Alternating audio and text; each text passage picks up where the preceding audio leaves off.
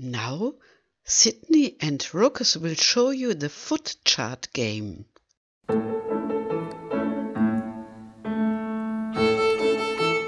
Playing position.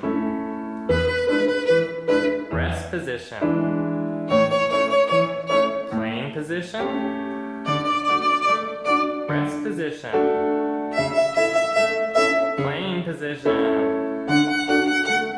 Rest position. Playing position. Rest position. And take a bow.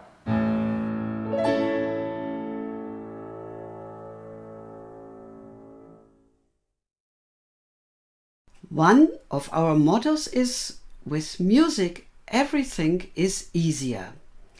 I would like to describe what is important to me in the context of these videos. In the first video, we saw the foot chart game. The main focus is, of course, learning the foot positions. Young children need to find their feet on the foot chart many times. With a musical accompaniment, this exercise is much more fun. But there are also many other very important aspects for me. Say hello. You say hi. And let's take a look at that. My goodness, that is so perfect. Okay, wiggle out. Okay.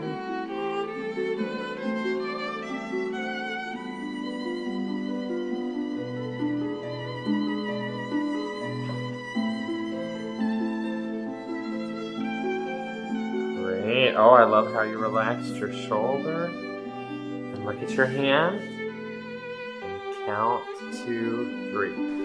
1, 2, 3. Wonderful.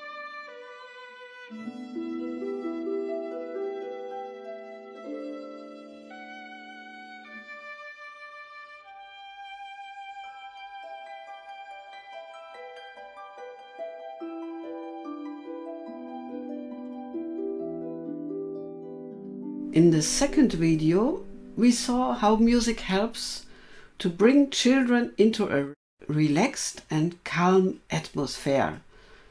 Especially when they learn the bow hold, many children immediately want to grab the bow. They often don't have the patience to shape their fingers on the bow grip carefully.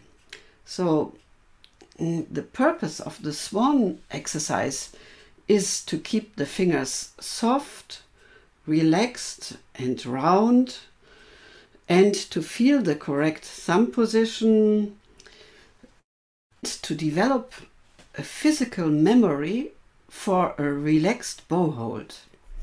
This is one very important point.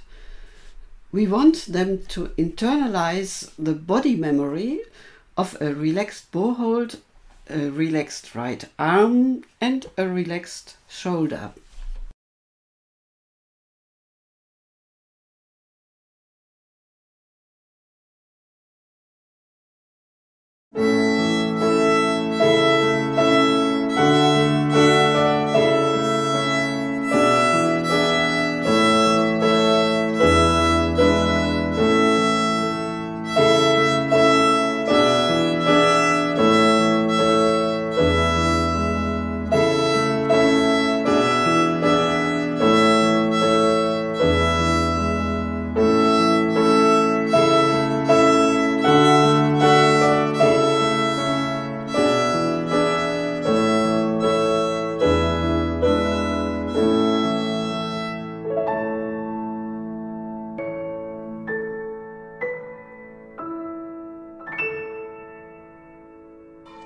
These early steps are the foundation for a skyscraper. We are building skills and technique that can last a lifetime. Dr. Suzuki believed that it took 10,000 repetitions of an action before it becomes a skill. And interesting enough, recent neurological research supports his intuition.